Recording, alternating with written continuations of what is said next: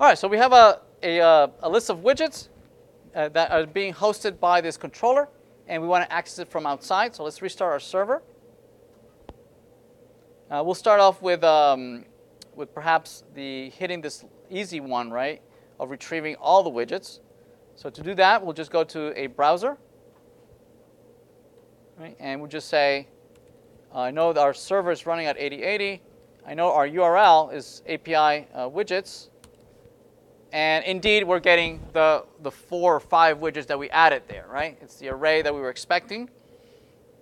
You know, widgets 1 through 4 of the different types. The IDs are all unique. So it's exactly what we're expecting, right? And this is probably as far as we can go. Actually, no, we can test one more. We can test this one over here. So we tested find all widgets. We can also test this one, right, that ends with the ID of the widget that we want. So let's try that out. So widgets /123 didn't work. What? I'm sorry? Because the widget ID is the class variable. Did I type something wrong? Widget ID. Ooh, thank you. I hate computers. Thank you. Yeah, computers take everything so literal. They always do exactly what they're told. So let's try it out again. All right, there we go. So we are able to retrieve that one widget, or this one, or that one, you know, each one individually, or all of them at once. Yes? All right. So this is as far as we can test it with a plain browser. We need to be able to test all the other ones, right? Being able to post a new widget, or update a widget, or delete a widget. So let's try it out. We never implemented update. We never implemented delete. I'll leave that up to you. Let's try it out. This create widget. How's that? Let's do that. So to do that, we need to use a tool such as Postman.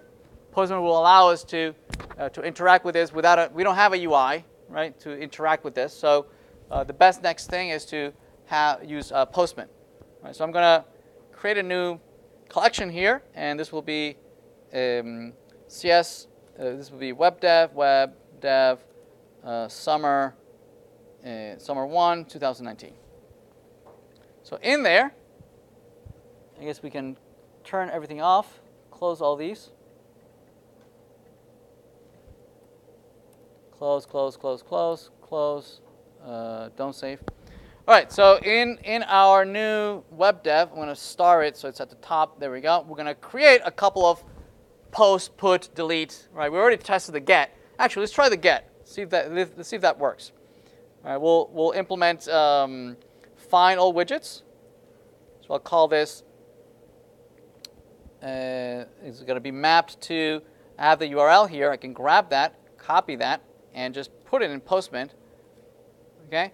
And I can just say send, and there it is. So the data is coming back. Excellent. I'm going to save it.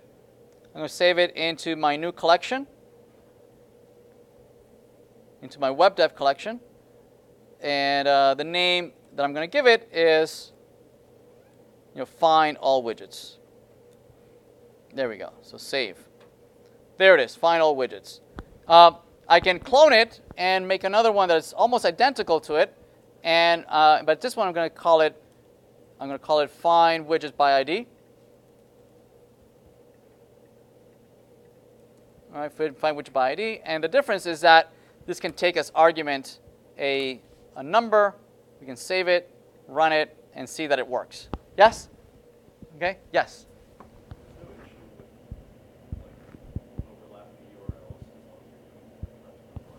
Yeah. No. That's part exactly. Good question. So notice that some of these look identical to each other, like this one and that one, right? The only way for the server to distinguish them is that one is a post and one is a get, right? It would be erroneous to have two that have both the same method and the same URL. When you try it, if you run this and you compile it, you'll get an error. It'll say ambiguous URL mapping, that I cannot distinguish them from one from the other. Yeah, good question. But yes, the convention is to have them all look the same, but distinguish them by verb. Okay? Or that you're providing an ID, an additional ID. Yep. All right, so we did those. Now, how about create or post? So I'm gonna clone this one right here.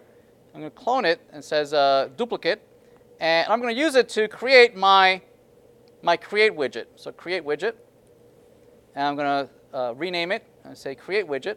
But instead of being a get, I'm gonna make it a post. All right. Also, I need to embed the data that I'm going to send. I need to embed it inside of the body. Okay? I'm going to embed it inside of the body. I'm going to say that it's raw and that it has a particular encoding. I'm going to encode it as JSON. Yes? So this will configuring Postman to send the correct MIME type to the server so that the server knows what you're passing it. Is it just plain text? Is it a JPEG file? Is it a Word document? What is it? Is it no. It's plain text, but you should interpret it as encoded as JSON, right? With curly brackets and square brackets and quotations and name value pairs and whatnot. Yes? That's what to expect. So that it'll know, right? Java will know to convert those JSON objects into Java objects. Yes? Using request body. All right, excellent. Notice that by doing that, it automatically added in my headers. If I go to my headers, notice that it automatically added content type application JSON. See that? I didn't have to do it, right? Because by the body, by selecting raw JSON application, it automatically adds the correct MIME type. Excellent. I'm going to use one of these as an example as a body. So the body needs to look like something like that. So I'm going to go back to my create, right? It's a post, save. It's not a get, it's a post. And the body looks something like this. There we go. I'm not going to use an ID that already exists. The IDs that are taken is 1, 2, 3, blah, blah, blah, 4, 5, 6. I'm not enforcing any uniqueness, right? Usually that's going to be the responsibility of the database, right, with an auto increment or a sequence or whatever, right? We're not there yet. We'll do that next week. But for now, we're going to impose uniqueness, by convention. So there it is. I'm gonna make this 5, 6, 7. This is going to be widget number 5, and it's going to be a YouTube widget. Right? I'm going to send it. I'm going to save it. I'm going to send, and it didn't work. Oh, it did actually. Yeah, the response is way down here. Notice that I have my old widgets plus I have my new widget, my new YouTube widget in there. See that? And I can verify that by going back to the browser. Right? Notice that before I only went up to 4, 5, 6, but if I refresh, notice that now I have 5, 6, 7. Right? So now from anywhere in the world, if somebody knows the IP address of this machine, they can hit that URL and see that I have 5 widgets. Right? And forever it'll stay there as long as the server is running. If the server reboots, obviously it'll reset to those 4 first widgets. Make sense? So this is what we mean by maintaining the state on the server. The server is maintaining the state. Right? The server knows it's a single source of truth of what the actual state of the application is. Right? Redux will only be used as a mechanism to propagating the state on the server, propagating all throughout the containers and throughout the components so that they can re-render. Make sense? And that's what we'll do next.